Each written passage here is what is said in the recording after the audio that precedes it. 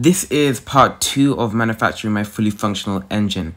And I've got the engine block right here, which is super complicated at the moment and kind of unnecessary, but I'll work on simplify that a bit later on. I've got the piston assembly, these and everything, but the only thing I need to work on now is getting a crankshaft. So I've got some components from the crankshaft over here, and this is my initial model for the crankshaft. I've got all of these components printed out, but I will get into that a little bit later on. Okay, so I've got the engine block. All of the pistons are in place. I decided to opt for a shorter stroke pattern so that it can just fit within the body of the engine block that I've got. I've got some super glue as well, so I can actually glue down these sections here. Currently working on the crankshaft, and this part only needed reprinting because it was a little bit too shallow, so it didn't go into place. So I've got that on the print bed right now, and it's going to take 28 minutes. The rest of the parts were fine.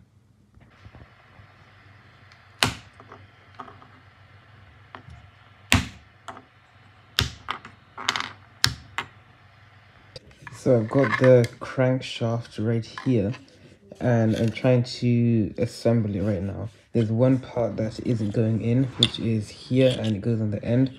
That just needs to be a bit longer. The only problem is when I try to turn it, it doesn't turn all the way, but you can see a tiny bit of piston movement. I can't use it with the one hand right now. Okay, so I've got every cylinder in place. As you can see, there's a step for each one. That one is supposed to go a little bit higher, but I've only kept it in there temporarily. If I were to twist that, it would cause each of the pistons to go up at a different rate. And you can see the whole mechanism, and it's coming along really nicely so far. And this crankshaft isn't too difficult to actually manufacture. It's not a problem at all. The only problem that I'm not really happy with is this. That needs to look a lot better, and it needs to be centered or something, because that is really off and it's really annoying me. So yeah, I'm just going to keep it like this until I show Sir tomorrow, and then I can get some magnets for the case so that the crankcase can go on into place. Okay, so I've got this model crankshaft right here. It's got 4 different components, and it's got different heights. So it's got first step, second step, third step, fourth step, and then it's got the back part. I don't think this is going to work at all. I just want to try and make like a completely separate model of a crankshaft, just without using a model, just to see how it's going to work fully. So I'm going to separate each of these components, and then as this is printing, I'm going to do full research to see how it's going to print. But I just want to see first off, so I have rough dimensions that I'm going to use for my actual model. But I'm going to get this component and I'm going to send that to the printer. Okay, now I'm just going to export them all and get ready to print them.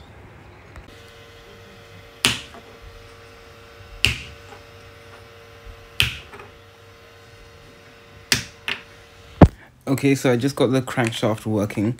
However, it works, but it's just because I'm using one hand right now.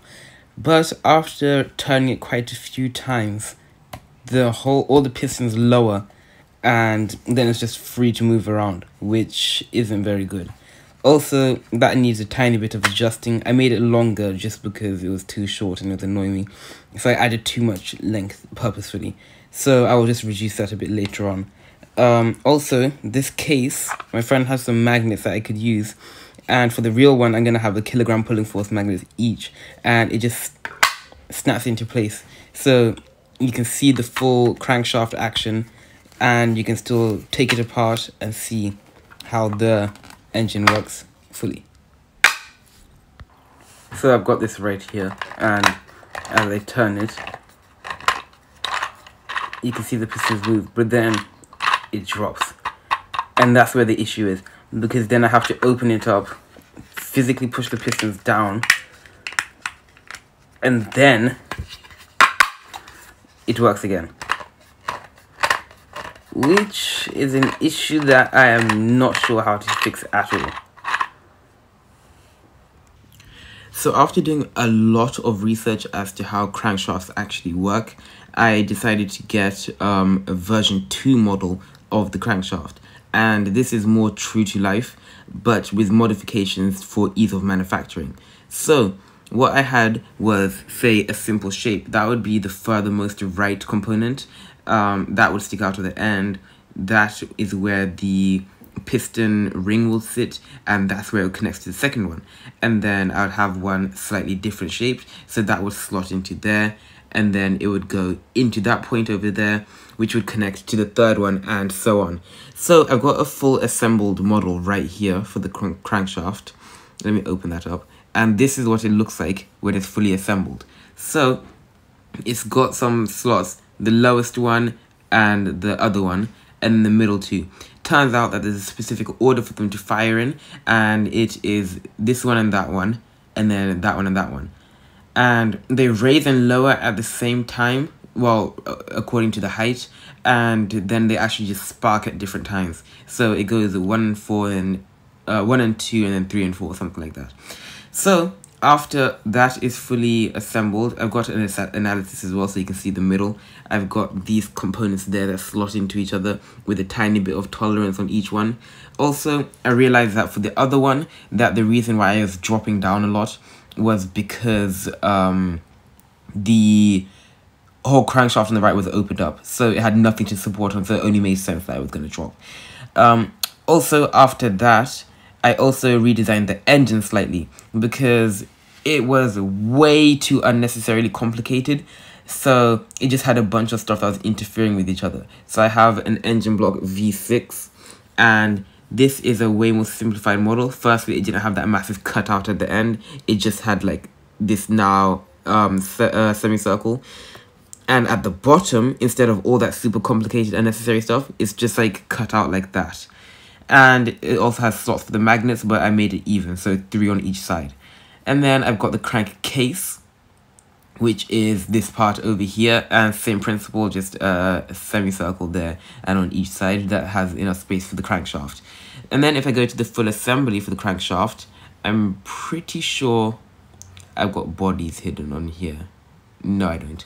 So I'm just going to print off all of these components. I'm going to reprint the cylinders, the piston heads and everything, reduce the tolerance by 0.2 so that it slides up and down way easier, and then I can see how it's manufactured fully.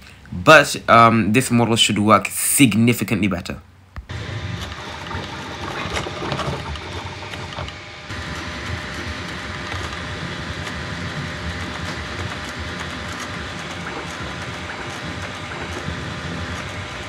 On here, I've got all of these components of the crankshaft and the engine block, and then I've got the crankshaft full assembly, which was me making sure everything was put in the right order, and that's the side profile of it, and it is working fully. I've also got my piston assembly here. These all work. Like I said, I've glued it in place with super glue, and it's ready to go in once the crankcase is finished printing. And then I can get ready to get quotes for the metal, and then I can start machining it after I've refined some details. Like I want to put some engravings, I want to make sure the Denford is working, or the CNC machine, so I can make it look like better aesthetically and all of that stuff. But it is working so far. Okay, so now I've got the engine block and the bottom half of this printed out. And if I turn the crankshaft, let me see. If I turn the crankshaft,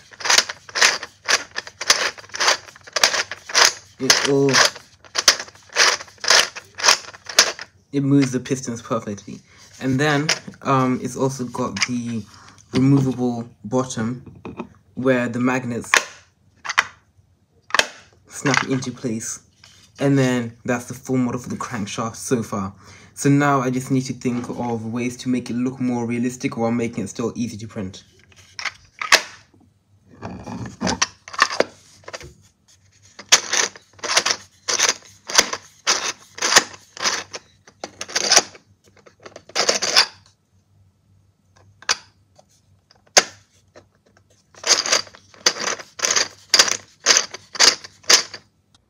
This seems a little bit too simplified, so what I need to do is create a few more details for the actual engine to make it look more realistic rather than a super simplified model. It's only looking like that because of the distortion from the screen. So I've got all of these components here for the crankshaft, the crankcase, the components from the crankshaft, and then the top half of the engine block, which is right there.